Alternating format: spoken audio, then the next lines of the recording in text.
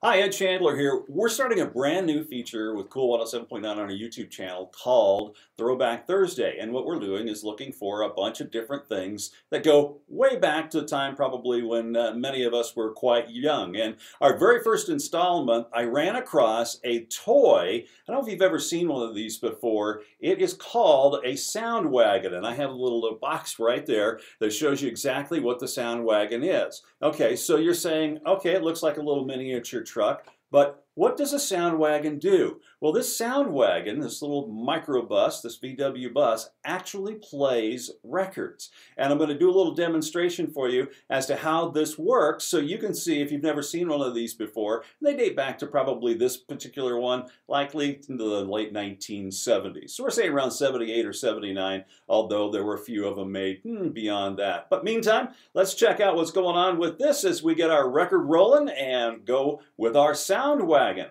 Essentially, the way this works is there's a needle up underneath there and a drive wheel that works, and it works on a battery. It's got a little 9-volt battery that fits in the back. So those are the mechanics of it. Very, very simple. And those of you who are familiar with records, of course, you know they use needles. To get this operating, all you do is flip up the little antenna, and away it goes around the record.